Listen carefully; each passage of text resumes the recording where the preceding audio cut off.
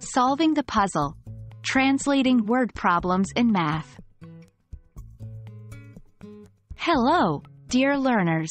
Today, we're diving into one of the most challenging aspects of the ACT math section: understanding and translating word problems. Word problems might seem tricky, but with the right strategies, we can decode them like a pro. Word problems aren't just random puzzles designed to make your life difficult. They are there to test your ability to apply mathematical concepts in real-life scenarios. The world doesn't give us equations to solve. It gives us situations, and our job is to translate these into equations. Word problems often contain clues that help us figure out which mathematical operations or concepts to apply.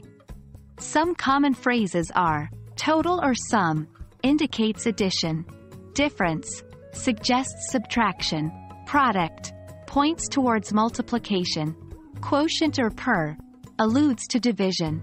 For example, if a problem mentions the sum of two numbers, you'll know you need to add those numbers together. 1. Read carefully.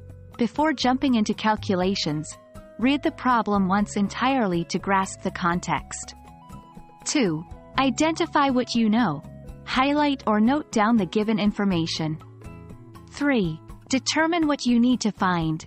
This is usually the main question the problem is asking. 4. Translate words into math. Use the clues from section 2 to set up an equation or expression. 5. Solve. Now, use your math skills to find the answer. 6. Recheck. Go back to the original problem to ensure your answer makes sense in context. The more word problems you tackle, the better you become. Initially, it might take time to decode the situation, but with practice, you'll get faster and more accurate. Here's a quick example. John has 5 apples. He buys 3 more. How many apples does he have now? What we know: John starts with 5 apples. What we need to find: total apples after buying more. Translation: 5 plus 3 equals 8. John has 8 apples now. And that wraps up our discussion on translating word problems for the ACT math section.